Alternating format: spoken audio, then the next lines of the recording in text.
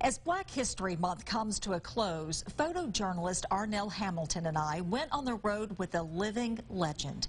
A journey with Mel Showers, a man who made history, becoming the first African-American to lead a main television newscast in the Mobile-Pensacola market. This is Dr. King Avenue.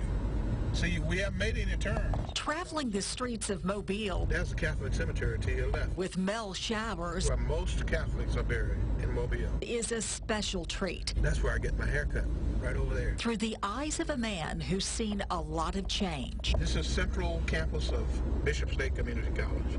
This is where I went to high school, Roseanne. We traveled down Dr. King Avenue, which used to be Davis Avenue. Absorbing invaluable. It used to be the economic heart of Mobile's black community. Nuggets of history. This is where my wife went to school. The most pure heart of Mary. To understand Mel, we end up where his life began. Roseanne Haven, this is the bottom. The city, you can't go any further. If you went farther to the north here, you would be in dead swamp. It's 100% swamp. And when I was a little boy, this is where we used to spend a lot of our time exploring. The Bottom, an all-black neighborhood about a mile west of downtown Mobile.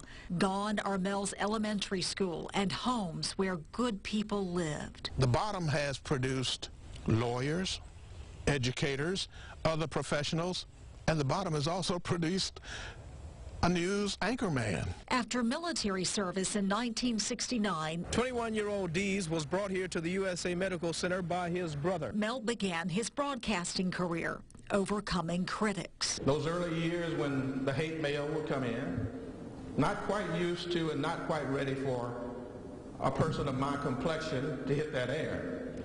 But I kept smiling. In 2015, his mother watched him take his place in the Alabama Broadcasters Association Hall of Fame. I don't deserve this, but I'm not giving it back.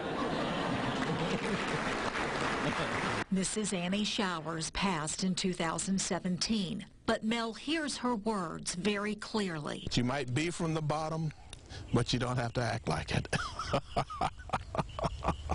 Her point, despite negative perceptions, you don't have to act in the manner people expect of you. In her opinion, we were not colored folks, second-class citizens. We were first-class citizens as far as she was concerned. Mrs. Showers refused to allow her children to use colored restrooms or drink from colored water fountains. We would walk from here into downtown Mobile, and my mother would try to make sure that we used the restroom, drank water, and what have you, before we went downtown. She also refused to let them use the side colored entrance at the Sanger, the same theater where Mel receives awards today. I'm Mel Showers, thank you. A symbol of how he continues to inspire others, black and white, to pursue their dreams in his humble and sincere fashion. They probably are saying to themselves, well, if he can do it,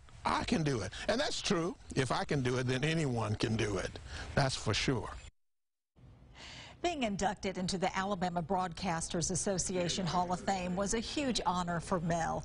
To watch the original story highlighting the ceremony in Birmingham, find this story on WKRG.com.